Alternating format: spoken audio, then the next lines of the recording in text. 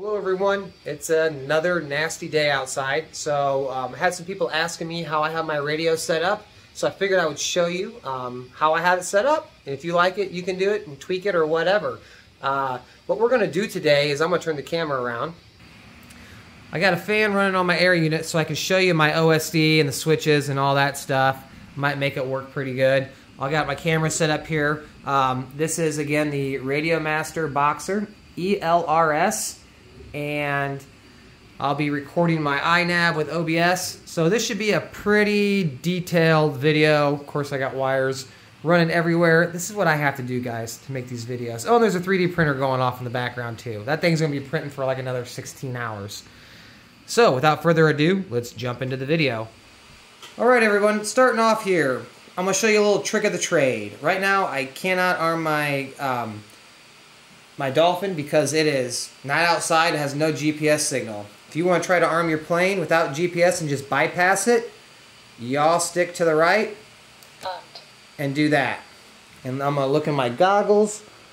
We're going to make sure it is recording. Now I got my ESCs unplugged. I got to do something for these cameras here to sync everything. Alrighty, so here's where we're going to start. Let's go ahead and jump into INAV. This is INAV 7.1, by the way, but this is the same as it's been since INAV 6 and everything else. As you can see, we're going to go to my receiver. Everything's working, so roll, pitch. Of course, I don't have yaw, throttle. This is my arm. I can't hit it right now because it'll stop the recording. Navigation, return to home. Navigation, return to home. Return to home. Navigation, return to home. Horizon mode, acro mode on. Angle That's my channel 9. Acro mode on. Navigation That's my channel 8. Off. Manual mode. Channel 10. Mode, off. Channel 7. And then these buttons down here I have on channel 14. Oh yes, and the top. 11 and 12. If I had tilt on my camera, this is what I would use. Alright, so now that that's done, let's come back here. And I have my arm on channel 5. So, right here, this is my arm button, my arm switch at the very top. I think this is what a lot of people use, so I use it. Moving down the list, we'll go to my flight modes. I use this side over here for my flight modes. So we have acro mode on, angle mode, angle, acro mode on, acro, horizon mode, and horizon mode. And as you can see them all moving there on the list. Acro mode on. I'll slide that down a little bit. This is my return to home. Navigation, return to home. Coming over here on the side, this is my manual. Manual mode. This is what bypasses everything. This is what I fly in 90% of the time, unless I'm just cruising. This is what we use for the pan system.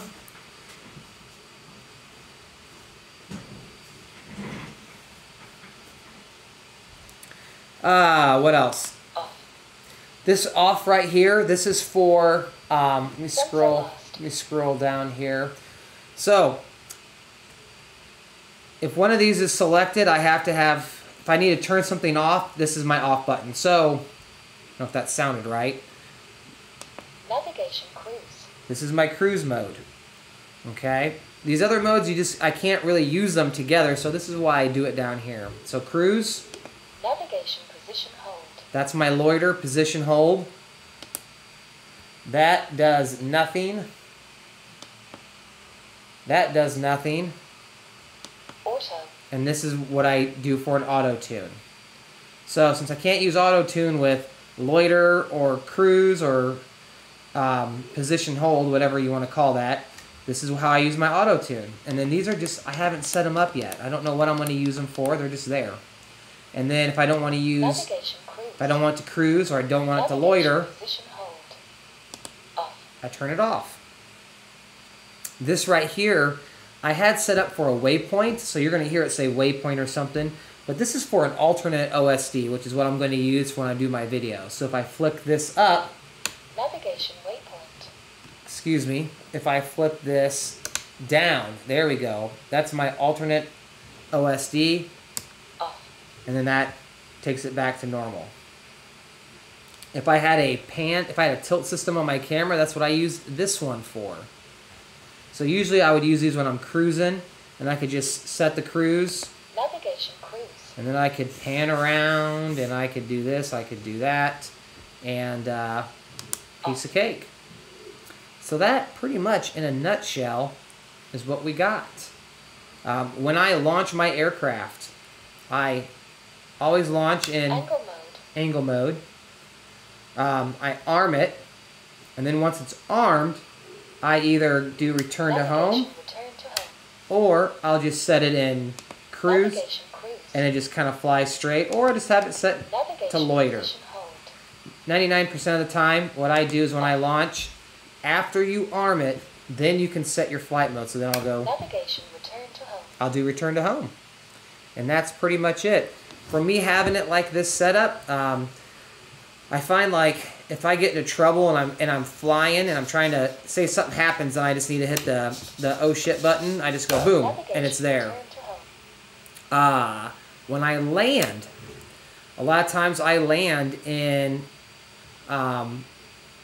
angle mode if it's nice and no breeze. If it's a little breezy, I'll land in horizon so I have a little bit more authority. But this way it allows me to keep my hand on this side, and then I can flick these back and forth. And then, of course, manual's right there. I do not use this one at the top right now for anything. I had it set up for, I believe, to shut the LEDs off, but I just don't use it. You know, it would be, I don't know what you would want to use it for. But, again, that is it. So, I hope you guys enjoyed this video. If you have any questions on this. Now, there's a ton of videos on how to set this up. Painless 360, that's who I watched. Helped me with a lot of this stuff. So, hopefully that helps you guys. And we'll see you on the next video. Bye.